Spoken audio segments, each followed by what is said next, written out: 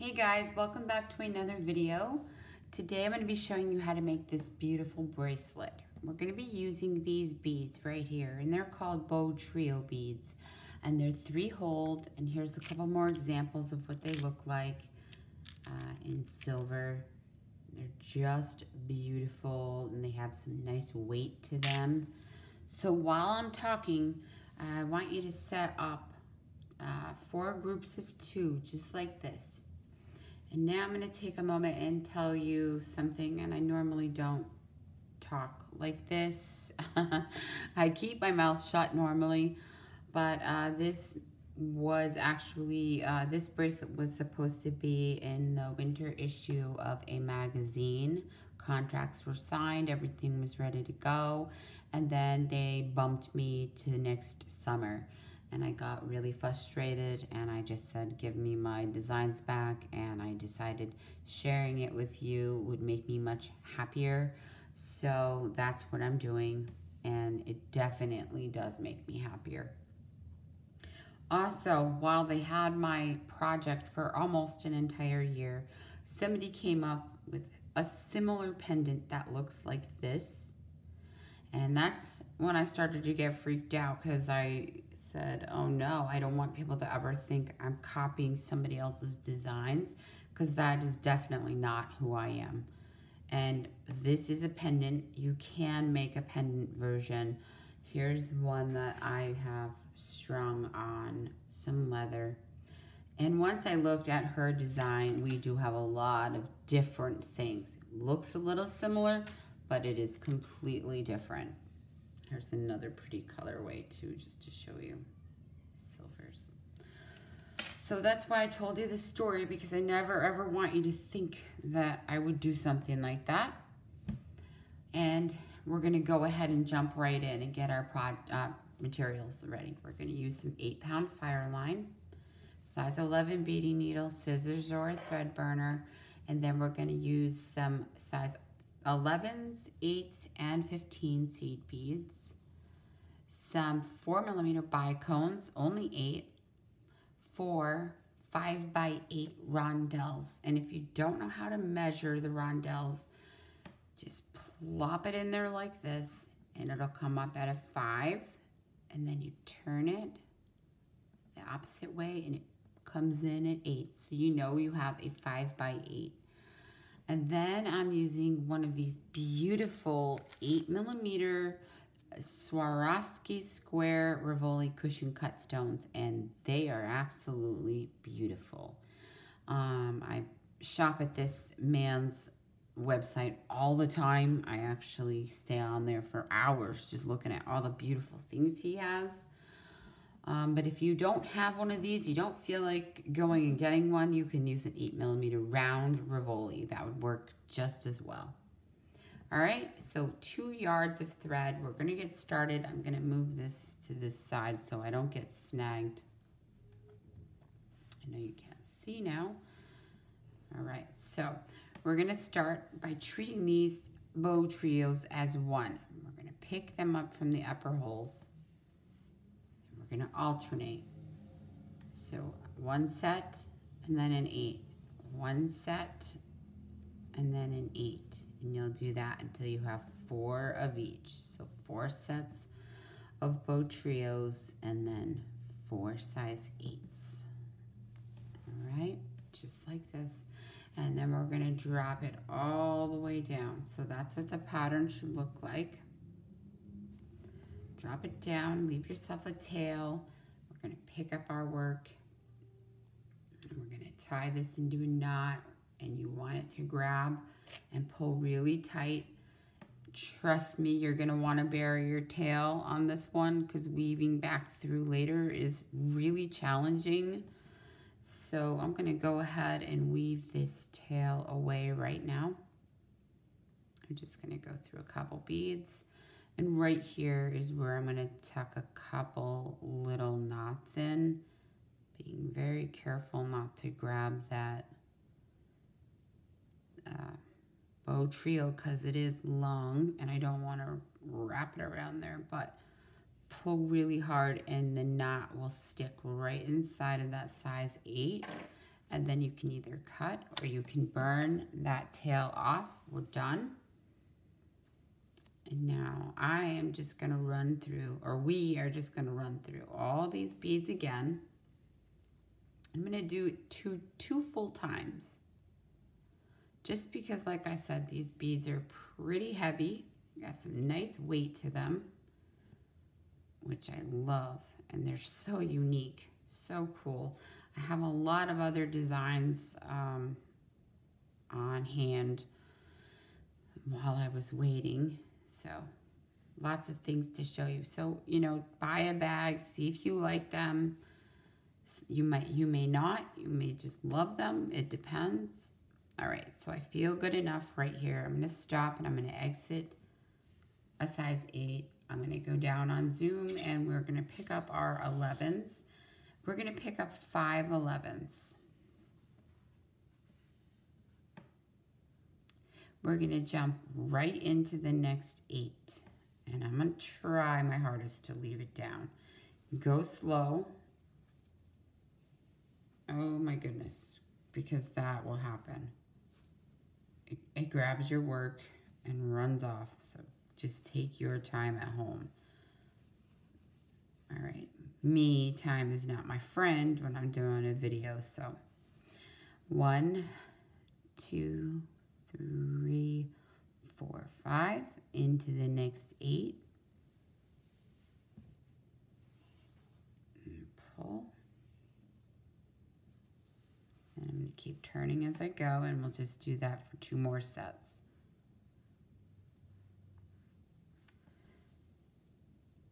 All right.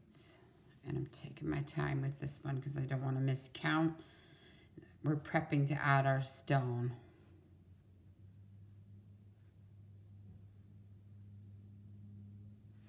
Oh, and I forgot to tell you, go through the last 8 right here. I'm going to pick it up actually, and then run up through 1, 2, 3, 11s and stop right there. I think yeah, I did. I forgot to tell you. You're going to need a button. Just pull gently like this. You're going to need a button or a clasp of your choice, but I wanted to show you this really cool button. This came from my husband's grandmother's collection, and it's pure silver, and it's got a duck on it. Since I'm making this one for myself, I thought it'd be really cool because everybody always pronounces my name Grebe, and Grebe is a duck, so I thought that'd be kind of fun. So that's just a quick little fun fact for you. All right, so now I'm going to go back down on Zoom because this part is important. We're going to use our 15s. We're going to pick up 3 15s. We're going to find the middle. So the third or that middle bead of the next set. And we're going to pull, but when we do, we're going to keep it extremely loose. Way looser than that. So 1, 2, 3. Find middle or third. And pull. And just repeat that all the way around. I think I got a messed up one in there. Okay. It is so hard leaving it on the board. It makes me work so slow. All right. Last group. So we're going to go through that 11. And I'm just going to run through those 3 15s if I can see. 1, 2, 3. So I just picked up those new 3 15s. That's all I did. But I want to leave it just loose, just like this. And now I'm just going to polish just a little bit. We're going to put our beautiful stone in, face up, just like that. And then I'm going to cover the work for a second and pull. And then keep pulling until you have a very, very nice tight shape. And now you can either pick it up or leave it on the board, but see how these seed beads are moving? Definitely don't want that. Our stone will pop right out.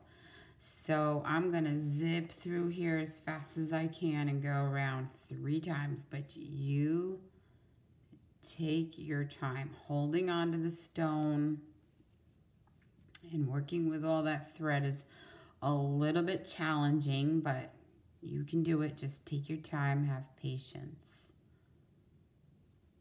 All right.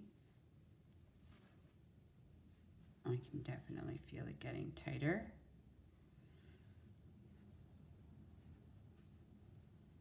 And I'm not, I usually will pull and I'll pop my needle in the board and then I really will pull because the fire line can handle it.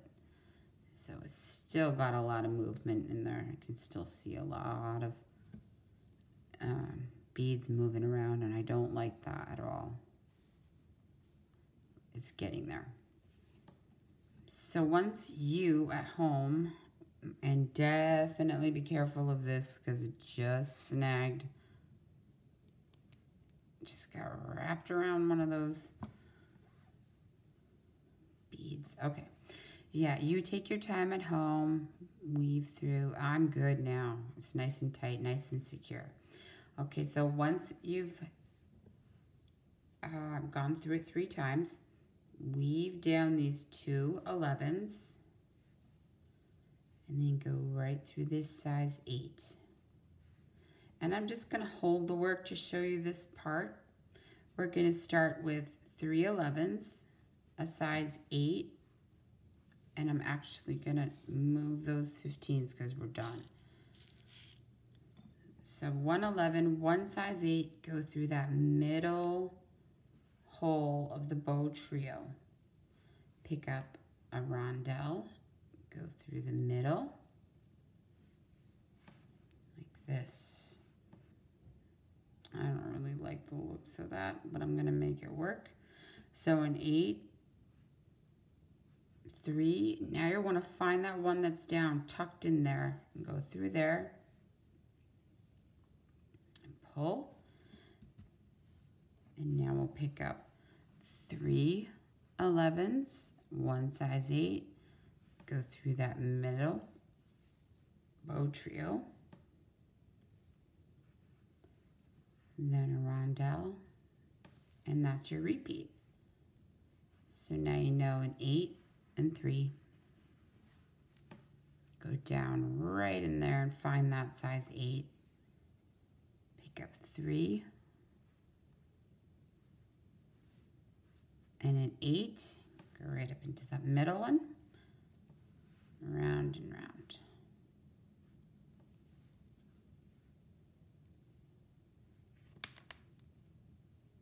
And then almost there.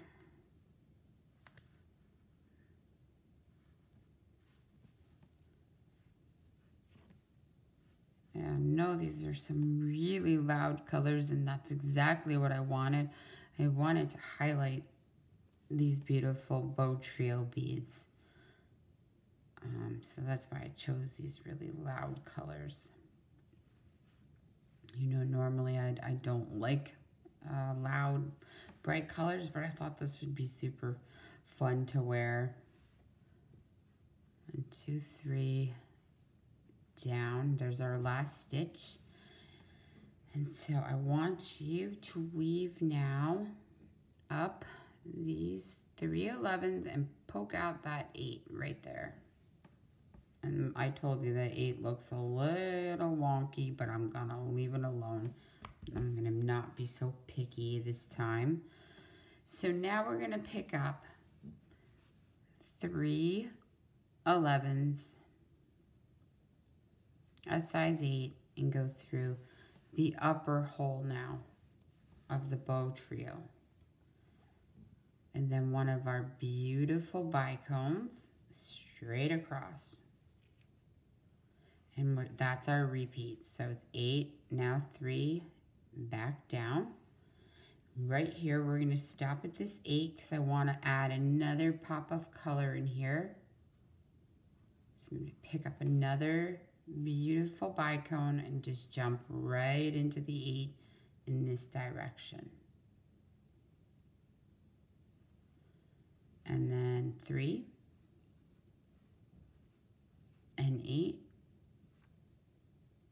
jump up. And now we know we want to add our beautiful bicone. And you know, it's funny, whenever I say I want to add a punch of color, this bicone is one that I always go to. I love this color. All right, 1, 2, 3, step out of an 8. And then we're going to pick up a 4mm and go up through the 8 in that direction.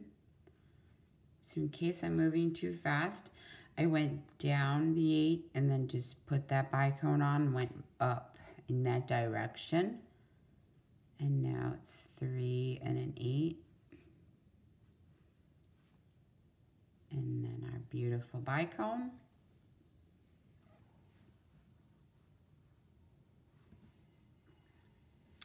Okay. And 8 and 3 down. We're getting there. Bicone up through that 8. You can hear my cat yelling at me for lunch. She's sitting out by the door. She knows. It's so weird. They know what time it is. Every day I feed them lunch at 1 o'clock and she knows. All right, here's our last 8 and our last 3. We're gonna run down this 8 and then we're gonna pick up that last 8 and run all the way up. And then let's see how it looks.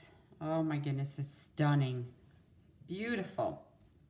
Now we're already onto the band. That's how quick that goes. I told you the most tedious part was definitely adding the stone. Okay, so you know I'm not good at measuring. First, let's step out to where we need to be. So we're gonna step out of that bicone and simple herringbone. So I'm only gonna be showing you half. I'm gonna show you how to add the button, and then to add the other side is just the same. So 22 rows got me a 7-inch bracelet. That's that's as good as I can give you for information as far as measurements. You know I'm really bad like that. So I picked up 4 size 8s. I'm coming out in this direction. I'm just gonna bring it around. Carefully go through that bicone. I don't want it to break and I don't want to slip again. Okay. All right, and then you give it a good pull. And I want them to lay right next to each other, but I'm going to go up these 2, back down this stack, just retracing, so through that bicone, and there's nice and secure, right up those 2. And now it's straightforward herringbone. I don't like the way that looks. I'm gonna straighten that out.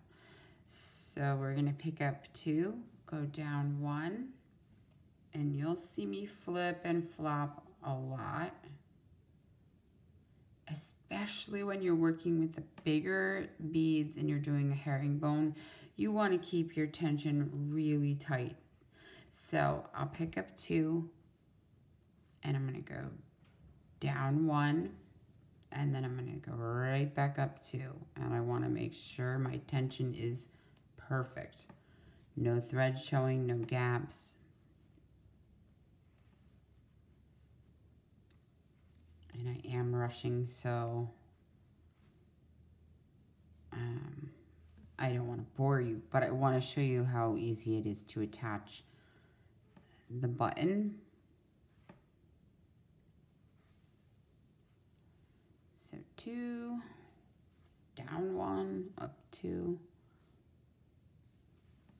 Very, very simple stitch. I love the herringbone though. I think it looks so pretty on as a ring or band or bracelet. I use it a lot.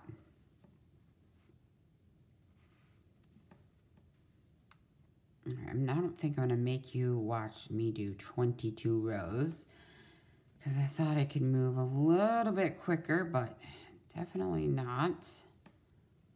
Going as fast as I can here.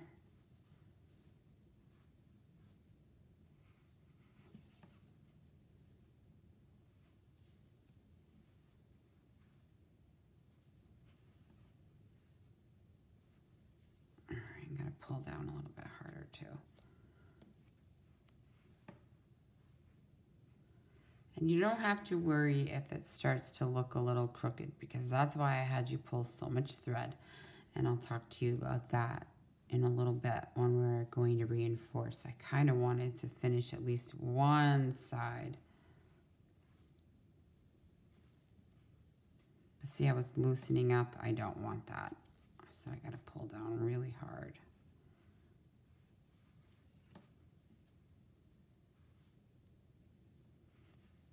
But I know it's not the funnest thing to watch, so I apologize.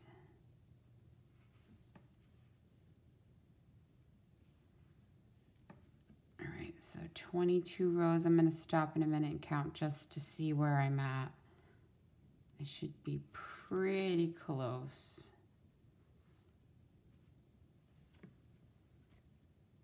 Keeps loosening up there. All right, let me do a quick count.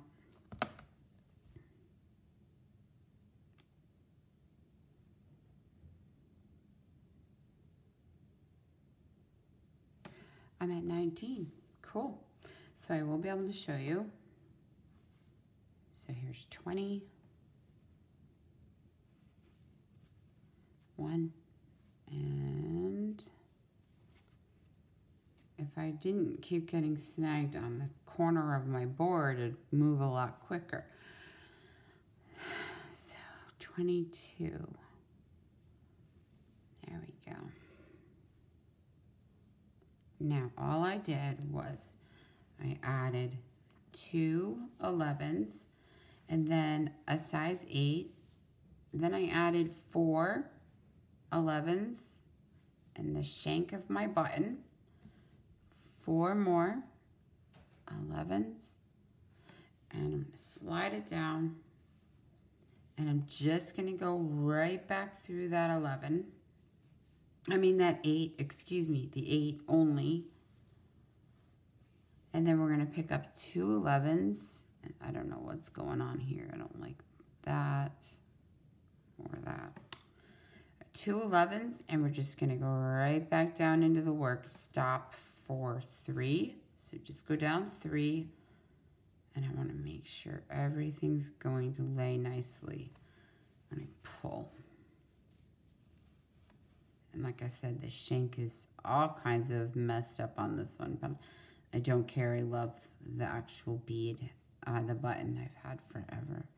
Okay, so I'm coming down 3. I know I'm going to have to go up and retrace, so I'm going to run up everything.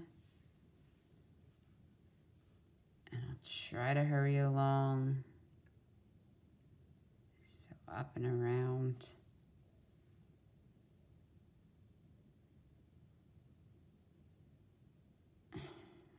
Okay. And then we're just going to run straight down into the work. Here we go. Run all the way down. And what my goal is, why I had you pull so much thread. We're straightening this whole band anyway. And you can go back and do the other side, you know, after you finish. But what I want you to do is you want to find the crystal directly across. We're working on the underside because our beautiful crystal's there. But so however you need to weave over to get to that area without showing any thread. And I'm going to go this way. And you don't have to follow the direction I'm going. You can definitely use your own judgment. But I'm just going to weave down. Nothing but good for the work anyway. That's why I had you pull a bunch of thread, because reinforcing this is the most important part. There are a lot of sharp beads on here, so it does nothing but good for the work. So I'm gonna run down, go over. Ooh, you can hear the wind whipping out there. The weather's so weird. One day you're wearing a t-shirt, the next day it's so cold. It's just New England for you. Step out that bicone, and you're ready to begin the band on the other side by doing the same thing. 1, 2, 3, 4. You always start with 4. We're coming out this way, so I know I need to bring it around and go back through that bicone in this direction. Pull, and then I'm gonna go up. I'm just reinforcing, going up and around, up those 2, down through the bicone, and then up these 2. Then 22 rows. I don't know why that, oh, I didn't step out that second one. I was gonna say that looks really uneven. All right, so you continue for 22 rows. Keeping a nice tight tension and adding your loop, because I'm sure your button's going to be different. So each one is different. This one is really teeny. This is a little larger. So you'd keep going, and then at the end you would add your 2 11s, your 8, and then enough beads to encircle. And then what I would recommend doing is reinforcing, just running down, running through the work, down, up, and around this entire thing. That is exactly what I did with all of these. And they're all really sturdy, really straight. Here's the other green one that I fell in love with. Greens and the silvers. It's stunning. So yeah, that's the design, and I really, really hope you guys enjoyed it. I was super excited to be able to share it with you. I will post this colorway, and then I'll do this colorway as well. If you want the green and silver, let me know. I have all the colors, and if you want the pendant, let me know. Also, it's so easy to add. The pendant, I'll just tell you because it's that simple. You would exit the bicone, pick up 2 seed bead 11s, and 8, a crystal, and 8, and then I did 6, and then go right back down that 8, bicone 8, and then you would pick up 2 and go through the bicone in the opposite direction, and then reinforce the whole thing. And then I just slipped it on a piece of leather, and I added a beautiful silver bead, and then it's adjustable at the top. And so that's how I did that. But thank you again, and I just want to say thanks so very much for supporting me and giving me wonderful feedback. I'm having a lot of fun. I hope you enjoyed this project. Give these beads a try. It's worth it. Take care, and I'll see you really soon. Bye-bye.